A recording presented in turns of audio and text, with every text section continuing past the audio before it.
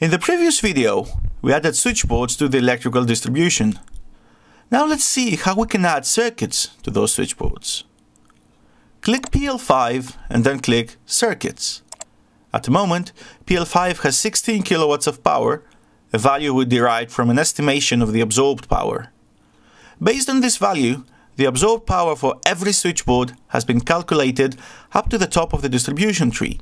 While in the Circuits view, click New Circuit, and a new row is added to the Circuits table just below the main bus bar, which is added to every new switchboard by default.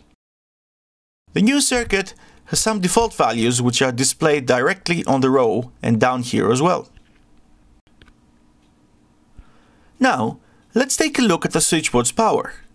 Its power changed to 1.2 kilowatts, and the reason for this is that the estimated value is no longer used and the absorbed power is now calculated based on the installed power and the simultaneity factors, which we must carefully set for each one of these four categories. Getting back to circuits, we can easily add more circuits. Change their names and load types, for example, change the second row load type to sockets and also its name.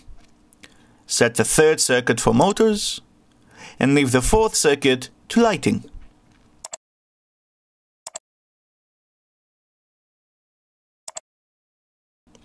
Now, let's see how the incomer has changed.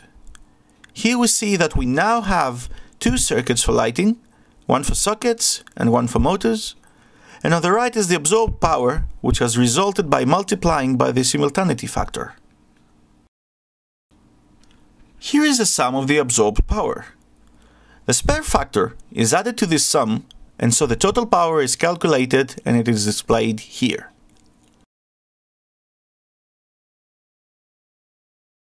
The Circuits section includes a circuit wizard which allows you to quickly add many circuits.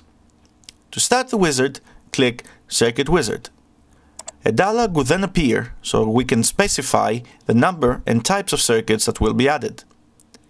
Here, we have a number of predefined circuit types. In the quantity column, we can set the number of circuits that we want to add for each type. Let's say we need 4 circuits for lighting. In the kilowatt column, type the power value, for example 0.1 for lighting, if we use energy-saving lamps. Click Next. Here, we should select the cables which will be used. For this video, we will use H05VV for the supply cable and H07V for the circuit cables. Click Next and then click Finish.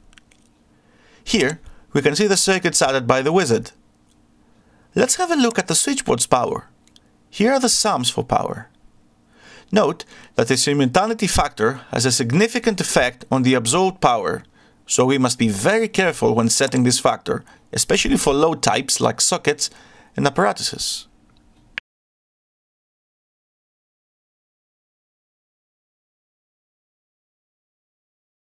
Now, let's try some tweaking. Changing the power of the oven circuit, we can see that the switchboard's power changes. The power of all its parents, up to the top of the distribution tree, also changes.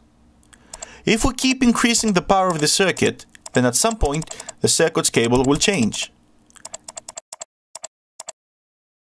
And the cable changed to a 10 square millimeter one. It is strongly recommended to have a 3-phase circuit for the ovens, provided of course that we have a 3-phase switchboard.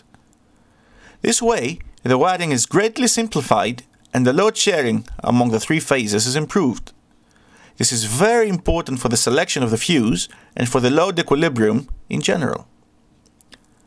Let's try changing the cable type. We would like to change the oven's cable and instead of an H07V-U, use an H05VV. To do this, click Select Cable and the cable selection dialog appears. Change the cable type to H05VV, select 5 cores, and under the installation type select In Conduit in the Wall, which is a typical cable installation for residential electrical installations. So, here we see that the cable changed to 5G2.5. Here, we can optionally change the minimum cable cross-section. For example, we can set this to 3 and notice the cable changes again. Only this time it becomes a 5G4. The cable's length relates to the voltage drop. Here we can see the cable's voltage drop by a relatively small amount. It is also displayed in the table on the right.